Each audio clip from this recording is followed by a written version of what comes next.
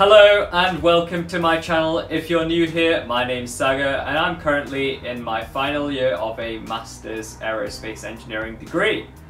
So in this video today, what I want to share with you is sort of the workload and methods you can use to manage your time while studying engineering at university. So let's get into this video.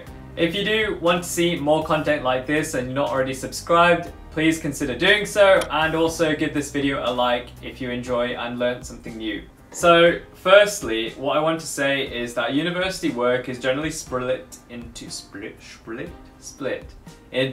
two different categories. So you have your contact hours and then you also have your independent study. So when I mean contact hours, these are hours where you have lectures, tutorials and lab work. Basically any time where you have direct contact or communication with your lecturer or any other academic staff. And your independent study time is basically all the other time left over outside of these contact hours, where you tend to spend your time revising, working on assignments and also doing other quizzes and stuff like that. So that's sort of how your workload and time is broken down into those two categories at university. So in each year, the number of contact hours you have varies, and this is what I want to go into in this video, and also I'll share as to how you can best organize your time depending on the sort of number of contact hours you do have. So let's go into the first 2 years of university. So in the first 2 years of university, I had an average of about 24 contact hours a week. So this is pretty much like the maximum that most university students have. I think engineers definitely have like some of the highest number of contact hours compared to other courses like in the arts and humanities area. So this is kind of expected, but it's definitely not on the super high side of contact hours in engineering. It's sort of the average amount. The reason for this basically is that you do such a wide variety of topics within your first and second year. So you're bound to have a lot of classes, and this means, well, a lot of lectures and tutorials, which all adds up to this large number of contact hours. So the best advice I have for if you're in first and second year is to just stick to the timetable that the university has given you, because that's what I did, and I felt as though I did good enough in those first and 2 years such that I got an average of a first overall. So sticking to that timetable really helps you keep that structure and flow of each week, what you need to do and so on.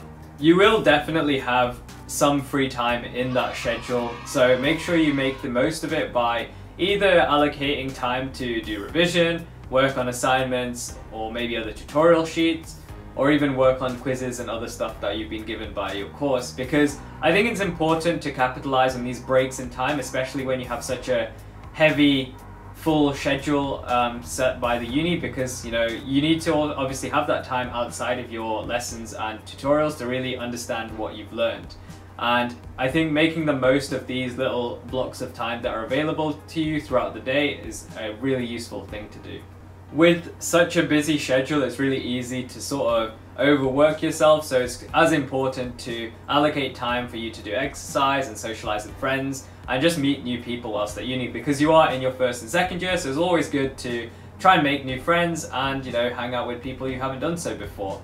So that's my overview and sort of tips of how you can manage your time and what the workload is like in your first 2 years at university.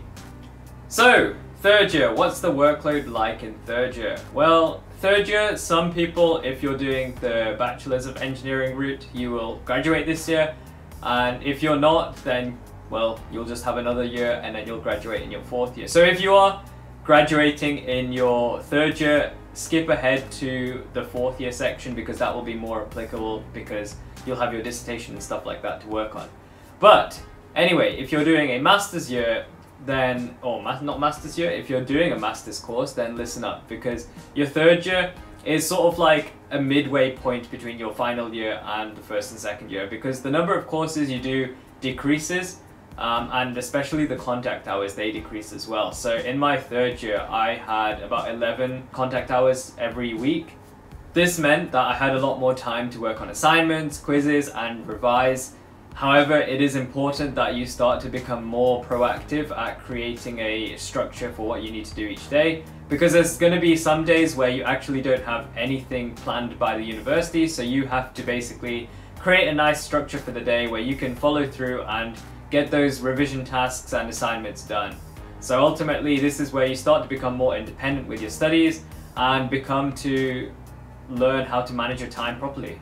I'd say the reason for the lower contact hours is because the course content does get more trickier in your third year.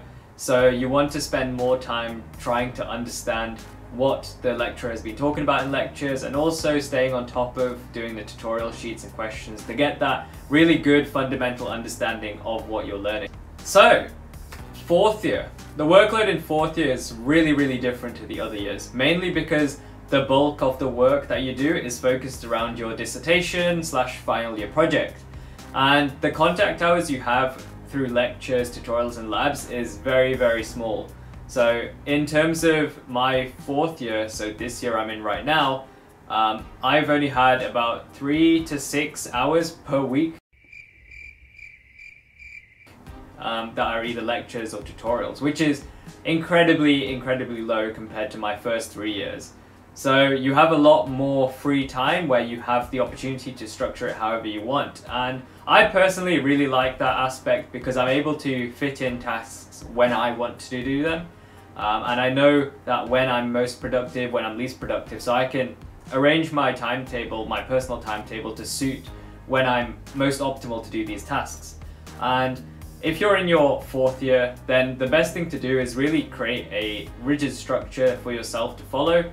It can change from day to day, which is what mine does, because I like to time block things, which is where you basically set yourself, say maybe 2 hours or 1 hour to do a certain task, and you do as much as you can within that time span. So you're not expected to complete whatever you're working on, but the thing is that you've actually started and made progress in it. So that's my advice for how you can plan your time in your fourth year and what the workload is like in your fourth year.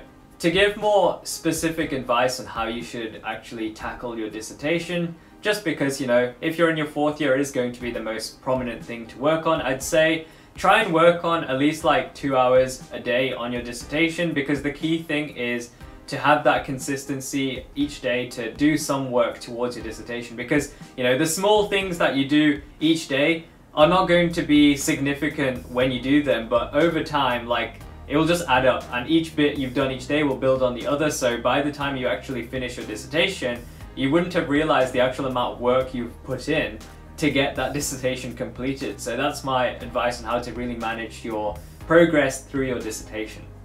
So there we have it. Now you know the workload and how best to manage your time while studying engineering at university. If you do have any questions about studying aerospace engineering or anything related to university or engineering, comment down below. I'm happy to help you guys out, and also subscribe to my channel if you haven't done so already, and I'll see you in another video. See you around, guys.